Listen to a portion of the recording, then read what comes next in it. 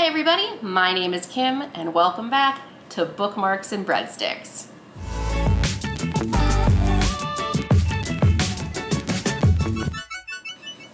Welcome back to Bookmarks and Breadsticks, where my husband is in the background dancing in the kitchen because he's cooking fresh lamb.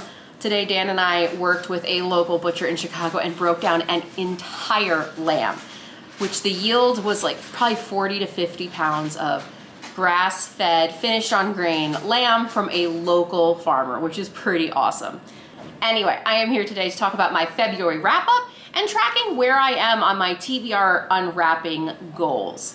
So as you guys know, I started the year by wrapping my TBR shelf. I wanted to invoke some really, I love the idea and I love receiving books as gifts. So unwrapping them brings me a lot of joy. So I have tons of books on my physical TBR shelf that I really wanted to get down in 2021. So I wrapped them all. You can check the link and know where I started from. But to recap, and I'm moving over to give myself some room for stats, I started the year with 85 books on my TBR unwrapping shelf. I have unwrapped 10 so far. I have unwrapped 2 for March, 4 for February, and 4 for January. I actually finished all 4 of those books for February. It's the 28th, coming in right at the finish line. I finally finished my last book.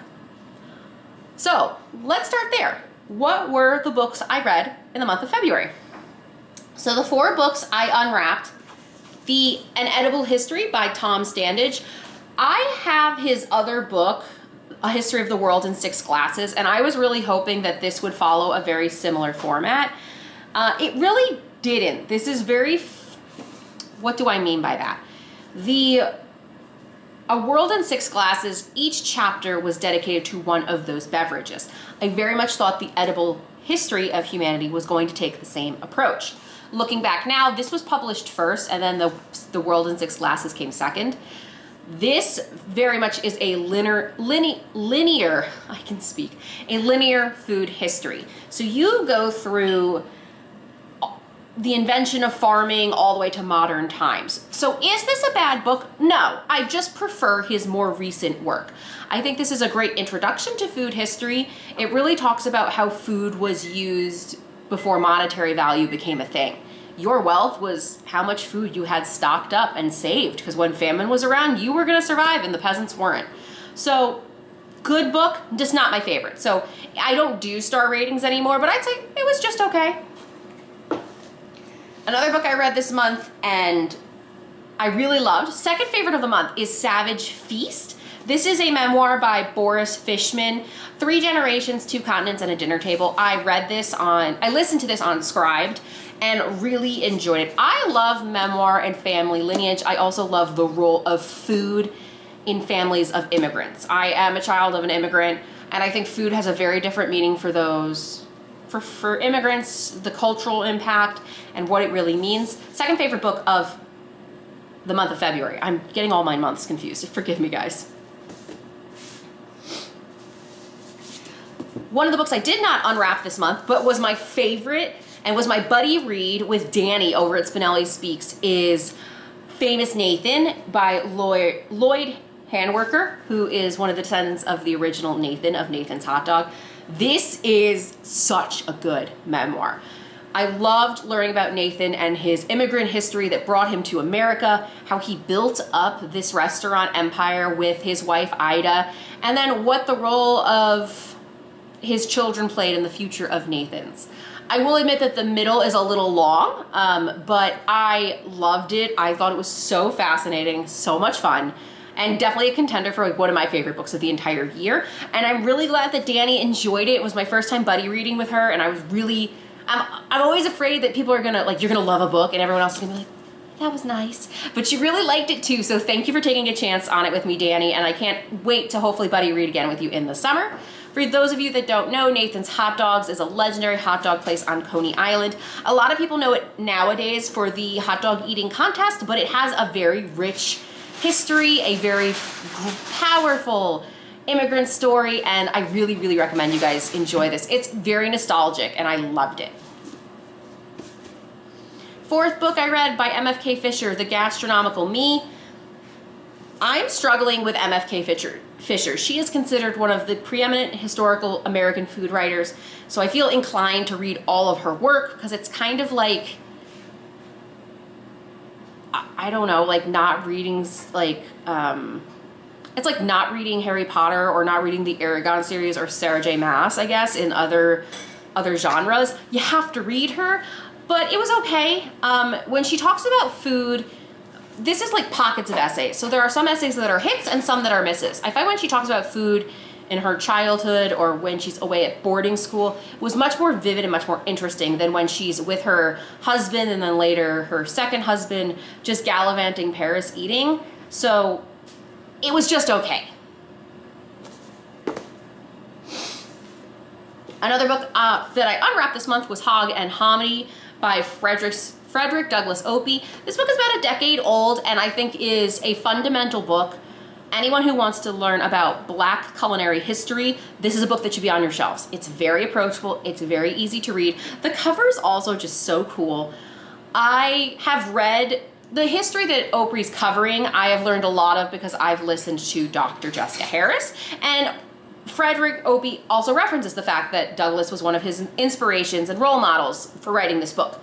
So it might not have been new information for me, but I think this was much more approachable than Dr. Jessica Harris's work. So I really recommend, this is a fundamental book if you want an intro, like 101 level to food history. For Black culinary history, this is the book to start with. He's also a professor, which makes a lot of sense. This reads like a textbook, but still has more personal history and like passion infused in it as well, because he is a Black man. Final book that I just finished this morning was an ARC that I received from University of Chicago Press and Rakuten Books. Thank you again for sending. This is the Rainbow Palette, and it is about the history of food coloring and how food coloring and the history of science really changed the food world. I'm not going to go into too much detail in this because I want to do upcoming book duos featuring this book and another book that talks about the impact of food dyes and additives in food in America and globally. So, in the month of February, I unwrapped 4 books and finished 4 books. For the second half of this video, I have to be honest about what books I've purchased in the past 2 months. And now I think every month I want to have these kinds of stats. So to recap, I started the year with 85 books on my physical TBR. I've unwrapped 10 so far. I am adding 14 new books to my to-be-read list. Since the start of the year, I have purchased 16 new books. 2 of them are fiction and will not be part of the wrapped TBR. That is The Supper Club and Simmer Down by Sarah Smith. I like having fiction as part of my mood reading. I found February very difficult. I really felt pressured to read certain books and I didn't have any time for a mood read. And that's why for March, which I'll link in the cards above, my March TBR, I only unwrapped 2 books. And I'm hoping that that makes it a little easier. So again, I'm adding 14 books to my list. I've covered what I've bought in January. I've already wrapped them up to show you guys how accountable I am. And if you want to know those exact titles, you can link in the cards or check out my playlist. So I also purchased 1, 2, 3, 4, 5, 6 books in the month of February. These are the books that will also get wrapped and added to the TBR. I got Paper by Mark Kurlansky. I am just trying to read all of Mark Kurlansky's bibliography, and I got this at Open Books for $8. I got a Valentine's Day gift from Dan, which was Driving Over Lemons. This is An Optimist in Spain by Chris Stewart. This is much more food, writing, and travel. The next is The Devil's Dinner, A Gastronomic and Cultural History of Chili Peppers by Stuart Wilton. I got Sweet Greeks, The First Generation Immigrant Confectioners in the Heartland by Anne Flesser-Beck. I have actually not heard a lot of immigrant stories about the confectionery world, and I really wanted to pick this up. Got this at Open Books for $15. The next one is a memoir I've been chasing for a year or two because there's a specific cover a version of a specific cover that I really liked, which is Shark's Fin and Sichuan Pepper, a sweet and sour memoir of eating in China by Fuchsia Dunlop. So there's a different cover I think that exists, and I just really wanted this one. I got it for $6.50. And finally, this is a book I found the writer through Instagram using the hashtag food writing, and this is American Ice Cream, a Danish girl's discovery of independence. It's a memoir, but it feels almost like a kid's picture books. That's the size it is. So I'm not sure how long it'll take me to read, but I was really interested. I don't see a lot of food memoirs when it comes to ice cream. So net, I'm gonna keep repeating myself to keep myself accountable. I started the year with 85 books to read. I unwrapped 10 of them. I'm now adding 14, which means I'm 4 books worse than when I started at the beginning of the year. That's not great, but my hope is by keeping this kind of tracking record for you guys, that it keeps me accountable. And I also am thinking that I don't know, I don't have any more excuses. I'm trying. I promise I am. There was a sale at Open Books where their used books were 50% off. I bought 18 books and sent them to family members, and all they say is give to Kim at Christmas. So I also know there's 18 more books coming. So I'm just a terrible human, but I'm trying and I still love reading. And if you're interested in any of these books, I'd love to hear from you in the comments below. If you haven't already joined my bookish family, don't forget to hit like and subscribe. I post new videos on Tuesdays and Saturdays, and you can also follow me on Instagram at Bookmarks and Breadsticks, where you'll also see some of the fun stuff and sneak peeks of the Read It and Eat subscription box. I hope you're well. Wear a mask. Don't become a book addict, I guess? No, do it. There's worse habits to have. Bye.